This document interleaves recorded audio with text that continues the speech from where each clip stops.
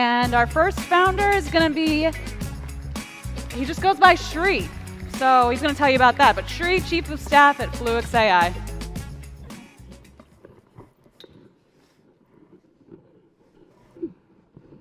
Give him a hand. Yeah, this is hard. Nerve-wracking. You got this. America is losing the AI arms race. AI runs on data centers, which needs access to compute and energy. But did you know 1 in 5 data centers cannot be built because the grid just cannot handle it? Power is capped, energy distribution is broken. We're being outcompeted by our global competitors like China, who have complete sovereign control over their entire tech stack, power, and utility. My name is Abhishek Sriram, Chief of Staff of FLUIX, and we're building the AI operating system that plans, operates, and optimizes the entire life cycle of data centers. Today, we optimize and save up to 40% in energy costs by autonomously controlling HVACs, IT, water, cooling infrastructure in real time. What we've learned, and the secret that we've unlocked, is that AI compute is volatile, extremely hard to predict, and changes on a millisecond by millisecond basis. It consumes tremendous amounts of power and outputs tremendous amounts of heat. Optimizing data centers is one thing, but how do we use the AI models that we've built and the data that we collect from these data centers to predict load growth on a grid scale? We're in 5 data centers all across America and LATAM, and the biggest news is that we just signed with one of the largest US utilities. We're using our optimization data to help them predict their load growth. The problem is companies like Schneider Electric, Honeywell, Siemens Energy aren't able to predict load growth in data centers. But why? Data centers are some of the most complex infrastructures ever built. It's like a thumbprint, a snowflake. But why do we win? Because we've built an AI model that understands data centers like no one else. We optimize data centers, and we help utilities all across America predict load, expand infrastructure without doubling resources. And guys, that's how we win the AI arms race. All this data that we collect will be anonymized. Companies like Google, Meta, Microsoft, they keep this data locked up all to themselves to expand their own infrastructure and their own data centers. There's around 5,000 data centers all across America, and these companies own less than 300. Who's going to service the 4,700 data centers all across America? Make sure they increase compute and make sure they have power. It takes a company like FLUIX, a product like Amy, to deploy these models all across these data centers, to collect the data, sell it to the utilities to help them predict load and solve the interconnect problem. FLUIX is the only chance America has to solve the AI arms race, because we optimize data centers and we help utilities figure out how to power the data centers of tomorrow. If there's an investor out there in the audience that's interested in ushering the next AI industrial revolution, we're raising a $10 million round. We're a company based here in Silicon Valley, actively signing on new data centers and utilities. It takes a village of believers to usher in the new age. So if you're interested, let's connect. All right.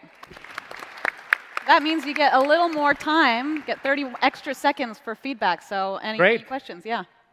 Yes, I'm happy to jump right in. And thank you for that. It was a great pitch. Appreciate it. So you talked a little bit about the long tail of data centers out there, like the 4,700, other data centers who don't benefit from the technology advantage that companies like Google and Meta have. But at least from what I hear in the news, and I'm not an expert, it feels like there's actually sort of consolidation in that space where you get those mega, if you will, data centers that kind of facilitate and support the big sort of LLM companies.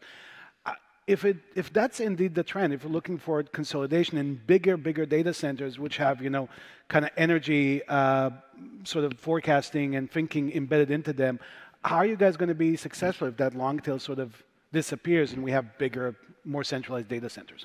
So just to clarify, we're talking about consolidation of data centers with these, I guess, hyperscalers, right? Yeah. So the problem is, at least I've traveled across America and spoken to many utility companies, and even co-located data centers as well. And anytime you mention cloud stuff, they get apprehensive and they don't want to install their software onto their premise. So we're an on-prem software, and we sit inside their data center, and we optimize and save them energy.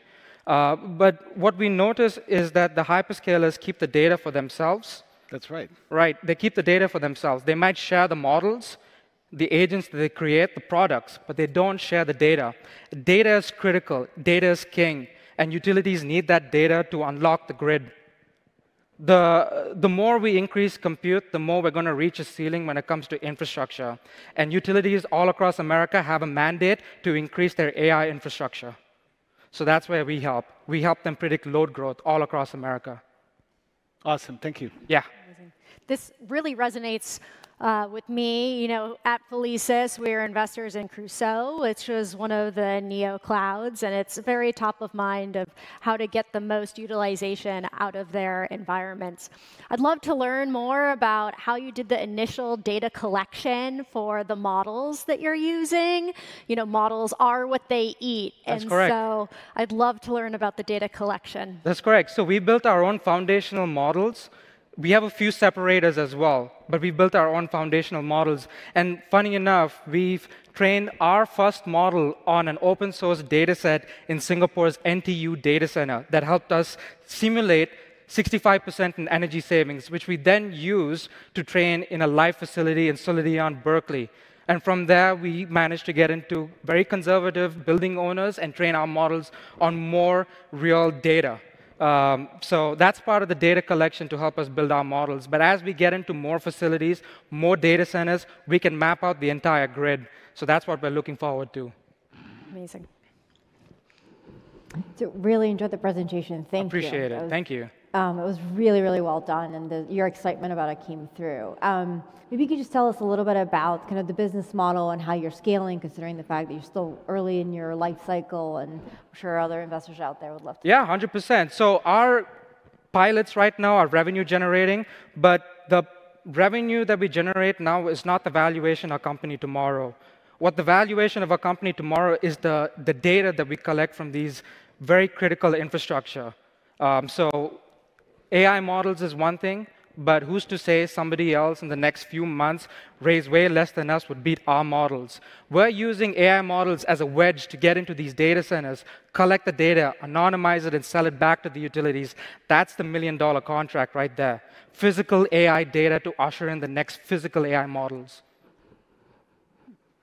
Very interesting. So what you're saying actually is that the end customer, if you will, is actually those energy utility companies. That's correct. Right, and they're the ones that are going to buy it because they want to optimize cost on their end, and also as potentially as an enabler for them to better serve or win over contracts for data centers as they come in. And so that's kind of clear on what the utility companies, what's their motivation. But why would the data centers do it? Right? Why would they give you all the data? Exactly. Glad you asked that question. I'm sure everybody over here is familiar with EV cars, right? EV cars and batteries have range anxiety. Data centers have power anxiety. Remember, I said 4,700 data centers all across America. They are worried they're not going to get power if another hyperscaler comes right in their territory. So how do you make sure that constant power is being sent to these data centers and making sure that they are stable? Part of sharing the data and creating that incentive between the data center and the utilities is making sure that they have power. The more awareness utilities have on where to distribute this energy, the better it is for the data center because they get 99.9999% uptime in their data center. And additionally, the data center gets locked in at a lower utility rate. So we're the data brokers of that deal. Cost-cutting opportunity there for them. And they bought it, so it's proved. And we're talking with more utilities all across America, Dominion, National Grid. Everybody is excited about the fact that data centers want to share their data. I'm talking about the most conservative building owners that house critical infrastructure data, and we're exfiltrating that data. Very cool.